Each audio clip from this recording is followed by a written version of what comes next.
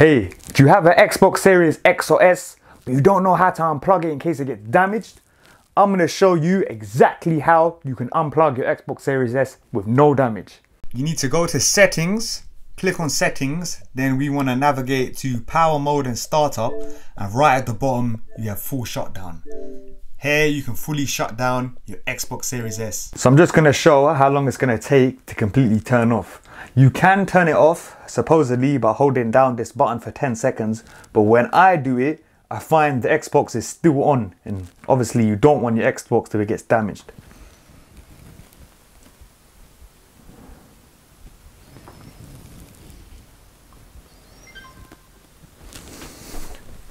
So as you hear the Xbox light turn off, your Xbox Series S is successfully turned off. And if you put your ears to the fans right here, you should hear no noise.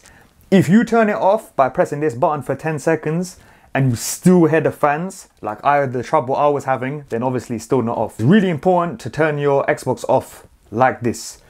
If this helped you, please remember to like and subscribe for the channel. And if you want to know whether or not the Xbox Series S is worth it, I think it's a fantastic Xbox, please take a look at the video. Thank you.